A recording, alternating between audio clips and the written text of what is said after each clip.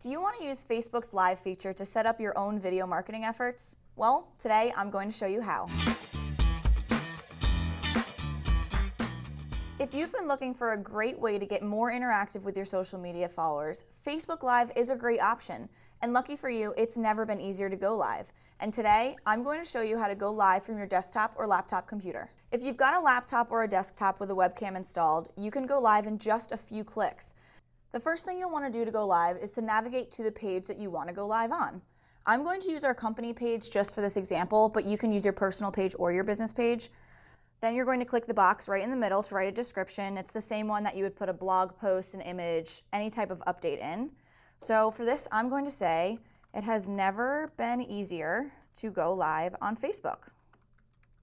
And your computer should have a built-in grammar spell check, but just double check those things to be on the safe side.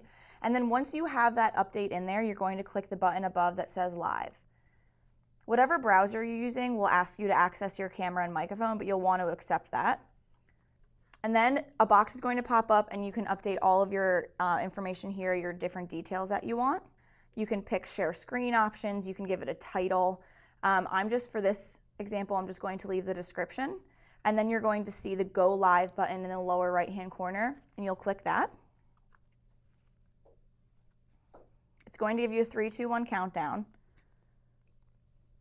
As soon as you're live, you're going to want to say hi to your followers and explain what you're talking about, why you're doing this live, if there's any value with it. You're going to see your live up top, how long you've been live for in the left-hand corner, and then you will see live viewers in a little red box as well. So if there aren't any, don't get discouraged because you will still get views after the fact. So you'll be able to see also live comments on the right-hand side here, and if anybody likes it as well. I do always encourage you to answer comments while you're on the live or as soon as you're done after, just to create engagement. When you're done, you're going to click End Live Video in the lower right-hand corner, and there's going to be another box that just confirms you want to end. You'll hit End one more time, and then you're done. That was easy.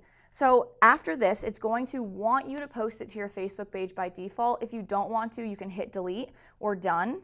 So if you hit Done, it will post to your page and you can create more engagement that way. So I highly encourage you to do that. And that's it. It's so simple to go live on your Facebook business page. If you found this video helpful, comment below and let me know.